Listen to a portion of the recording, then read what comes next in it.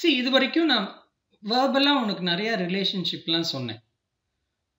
Acquired relationனா என்ன, nieceனா என்ன, nephewனா என்ன, uncleனா என்ன, cousinனா என்ன, right? Everything I explained you. So இதை வந்து இந்த ஸ்டேட்மெண்ட்டை நீ படிக்கும் பொழுது அப்படியே நீ ஆன்சர் பண்ணேன்னா you will find it very difficult. So மென்டலாக think பண்ணாமல் இதை வந்து ஒரு ஃப்ளோ சார்ட் மாதிரியோ இல்லை ட்ரீ மாதிரியோ எப்படி பண்ணலாம் அப்படிங்கிறது தான் நம்ம இனிமேல் வர ஸ்லைட்ஸில் பார்க்க போகிறோம்.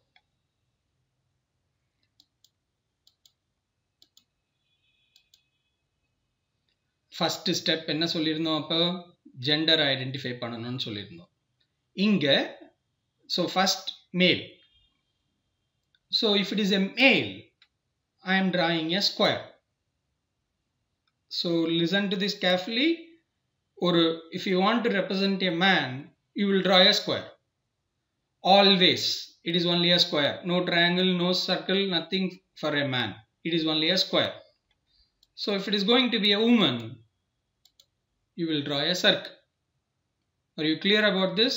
So now you have a clear distinction between a man and woman. A man is represented by a square and a woman is represented by a circle. So what is the next one? So now this man A and B marries. So I told you very clearly it is only a mutual arrangement. They don't belong to the same family. So அதனால இவங்க வந்து it is a peculiar relationship, you know. You can call anybody who is very close to you as your uncle, or anybody very close to you. You can even call them mother by respect. But no man call a woman a wife unless otherwise there is a mutual arrangement. So it is a peculiar and different relationship from all other relationship. So what I am trying to do here, I am trying to show this peculiar relationship in terms of a diagram. How? I connect them by two horizontal lines. When a square and a circle are connected by two horizontal lines, they represent husband and wife. You are clear? Okay. So in the lesson muzhukka, there will be too many circles and squares, you know. So appo vandu we are going to talk only about this A and B and the A and B oda family பத்தி வெச்சு தான் நான் உங்களுக்கு இந்த லெசனை explain பண்ண போறேன். So அந்த A and B அந்த ஒரு மியூச்சுவல் அரேஞ்ச்மெண்ட், அவங்களோட சில்ட்ரன், அவங்க எல்லாருக்குமே I am going to use blue color. So whenever there is a blue color, you will understand that those blue color circle or square are bound to A and B. Okay? And for the family of A to differentiate, I am going to use this color. Right? And for family of B, I am using this color. In this lesson, so if these, you can identify the relationship using these colors. Are you clear? Shall I go to the next slide? Okay. So now the next step. So we are building the family slowly. He has one sister and one brother D. So நம்ம வந்து husband and wife க்கு ரெண்டு horizontal line use பண்ணிட்டோம். So இங்கே நான் வந்து I have told you that we'll use one horizontal line. Why? See, normally நம்ம சொல்லுவோம் இல்லையா, 1 is alone, 2 is group, 3 is a crowd. So 3 வேண்டாங்கிறதுனால I am using one line. So now I have to connect C and D to A. Let us see how it is done. Now D is a brother, so I have drawn a square. C is a sister, so I have drawn a circle. So I connect them with single horizontal line. So இதிலேருந்து உனக்கு என்ன புரியுதுன்னா, A has one sister and one brother, C has two brothers, D has one sister and one brother. Okay? So இப்போ B க்கு ஒரு sister இருக்காங்க. So what do you have to do now? You will draw 3 lines, 2 lines or 1 line? You will draw 1 line. Correct. So now we draw 1 line and connect E. So I have given a different color. So it means that E belongs to the family of B, D and C belong to the family of A. இன்னும் கொஞ்சம் ஃபேமிலியை build up பண்ணுறோம். நம்ம இப்போ பார்த்தது எல்லாம் ஒரு generation, right? So அதுக்கு மேலே ஒரு ஜெனரேஷன் இப்போ டெவலப் பண்ணுவோமா? A's parents, F and G, they are one generation above A, D and C. Naturally, no. உன்னோட அப்பா உன்னோட பெரியவங்களா தானே இருப்பாங்க. ஸோ அவங்களையும் கனெக்ட் பண்ணணும். யாரோட? இந்த ஜெனரேஷனோட. For that I am using a single vertical line. So how they have to be connected? Just see in this diagram. So you know now that ADC, they are brother and sister. So one vertical line I have put on A. So F is the father, G is the mother. So it means they are husband and wife. So they have been connected by two horizontal lines. ஆனா நான் இங்க வந்து D யும் F யும் connect பண்ணல, C யும் F யும் connect பண்ணல. Why I have not connected? Any idea? F and G are parents of A. That is very clear from this diagram. Why I have not connected is this reason. When you are connecting A to F, automatically they are connected to D and C. For example, நம்ம வீட்டில் வந்து main box இருக்கு. Main பாக்ஸ்லேருந்து supply எடுக்கிற supply நம்ம வீட்டில் 25 ஸ்விட்ச் இருக்கு. 25 ஸ்விட்சுக்கும் நீ ஒவ்வொரு வாட்டியுமா மெயின் பாக்ஸ்லேருந்து லைன் எடுப்ப. ஒரு வாட்டி லைன் எடுத்தேன்னா அதுலேருந்து அப்படியே கனெக்ட் ஆகுது இல்லையா?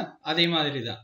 இப்போ A is connected to F, A is connected to D, D is connected to C, so ADC is connected to F.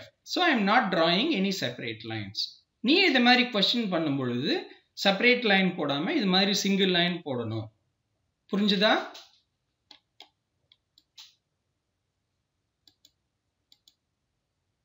Right. So இப்போ நம்ம ஆல்ரெடி வரைஞ்ச ஃபேமிலியை திருப்பி ட்ரா பண்ணிட்டோம். அடுத்தது என்ன பண்ண போறோம்? ஒரு ஜெனரேஷன் கீழே வர போறோம். A has one son X and one daughter Y. D and E have one daughter each M and N. See, second ஜெனரேஷனுக்கும் third generation connect பண்ணுறதுக்கு வெர்டிக்கல் லைன் போடுறோம். அப்போ செகண்ட் ஜெனரேஷனுக்கும் ஃபர்ஸ்ட் ஜெனரேஷனுக்கும் கனெக்ட் பண்ணுறதுக்கு ஒரு வெர்டிக்கல் லைன் போடுறோம். அப்போ second generation third ஜெனரேஷனை connect பண்ணுறதுக்கு என்ன பண்ணணும்? You have to draw one more vertical line. Simple. So now X is born, right? And Y is also there. இப்போ நீ திருப்பி நான் முன்னாடியே சொன்ன மாதிரி திருப்பி தனி வெர்டிக்கல் லைன் போடாம எக்ஸ் அண்ட் ஒய்யை கனெக்ட் பண்ணிட்டேன்னா அவங்க ஏயோட சில்ட்ரன் அர்த்தம் ஆயிடுது. இப்போ ஏயோட சில்ட்ரன் மட்டும்தான் அர்த்தம் ஆகுது இல்ல? இப்போ பி ஏன் கனெக்ட் பண்ணல அப்படின்னு நீ கேட்பல, கேட்பியா கேட்க மாட்டியா? Why we are not connecting it to B? That I will explain. இப்போ எல்லா இடத்தும் வரைஞ்சாச்சா? Why they are not connected to B? Anybody can explain me why?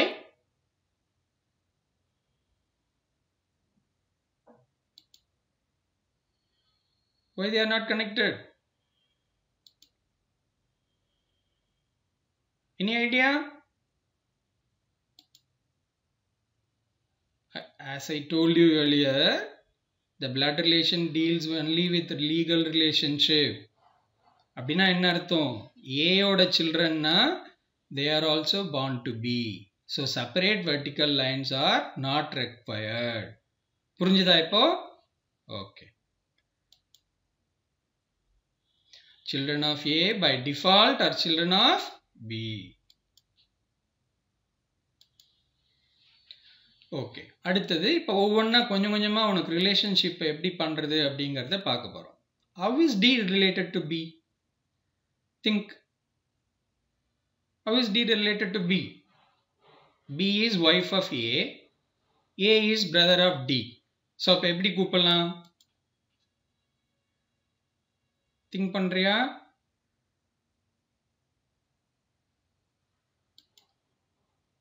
brother of her husband. So brother of her husband எப்படி கூப்பிடணும்? brother-in-law. Are you clear? So you will not be using any terminology which is being used in our family or in India. Whenever you are talking about a brother of a woman's husband, you will use the terminology brother-in-law. So D is brother-in-law of B. So how is B related to D?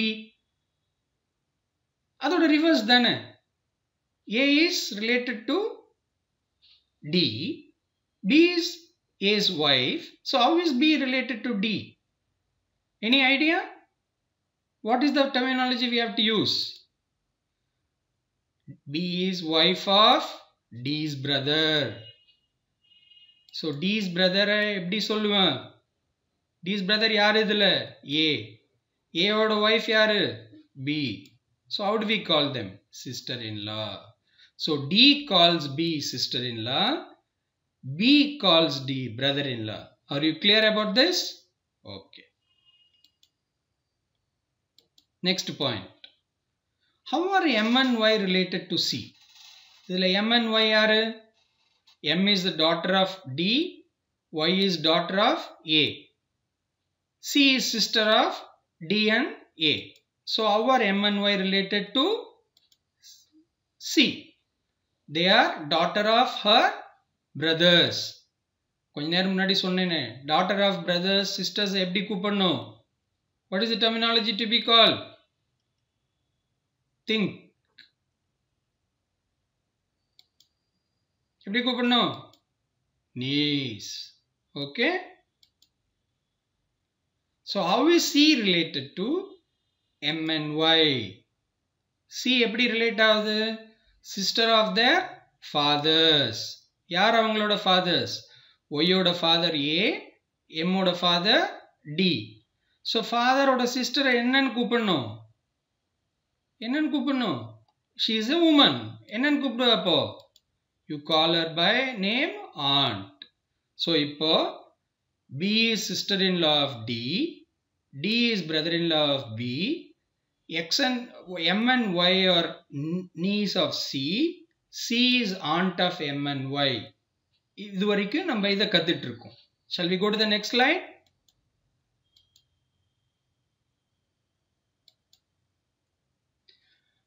So how is X related to D and E? D and E யாரு? இது X. X யாரோட son? A ஓட son. யாரோட relation கேக்குறாங்க? D and E ஓட relation கேக்குறாங்க. As far as D is concerned, X வந்து யாரோட son? அவரோட brother's son. E க்கு கன்சர்ன் ஆகும்போது யாரோட son? அவங்களோட sister's son. So brother ஓட sonனையோ sister ஓட sonனையோ எப்படி கூப்பிடணும்? X is sons of D's brother. எப்படி கூப்பிடணும்? எப்படி கூப்பிடணும்? Nephew. So E sister எப்படி கூப்பிடணும்? E sister யார் இங்க? B. So how will you call them? Nephew. So now we have understood what is nephew and niece. Okay. இப்போ நான் புதுசா ஒரு ரெண்டு பேர் ஆட் பண்ணியிருக்கேன். யார் ஆட் பண்ணியிருக்கேன்? E ஓட parents H and I. So I have not marked it on B separately, but I have marked it on E. So அப்ப அவங்க B ஓட parents யாரு? வேற யாரோவா? இல்ல H and I yeah? You are right. It is H and I because E is connected by horizontal line to B. It indirectly means that H and I are parents of B. So how is E related to C? So E எங்க இருக்கு? E வந்து B ஓட sister.